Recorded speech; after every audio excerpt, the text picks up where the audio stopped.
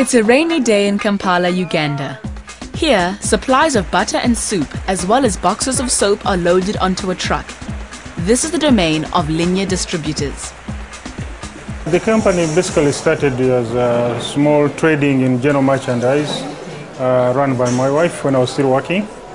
And in 1987, then later on in 2001, there was an opportunity to distribute for Unilever, starting with the suburbs of Kampala. Then later on, we grew into the central business. Today, Linya Distributors are the sole suppliers of Unilever products in the busiest part of Kampala. Yeah, the business is good. You see, as you know, Unilever's goods, Unilever's brands are household items. They are known world over. There is hardly any home which can do without at least one or two brands of Unilever. So you could say in terms of fast moving and turnaround, the business is very interesting.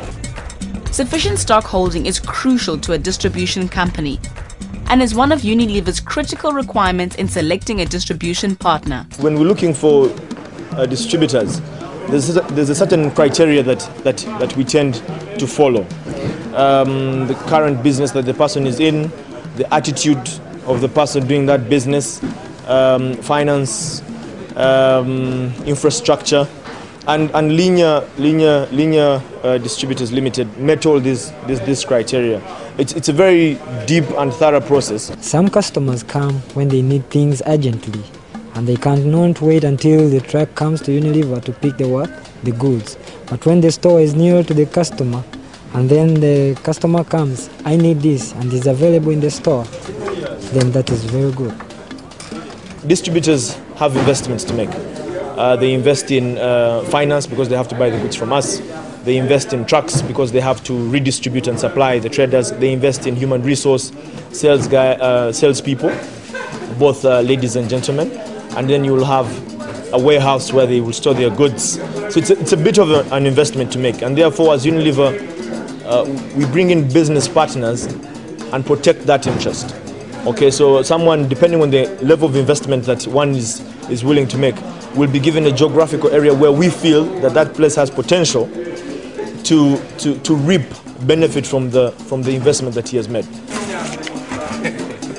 Unilever's distributors are allowed a maximum profit margin of between 6 and 7%.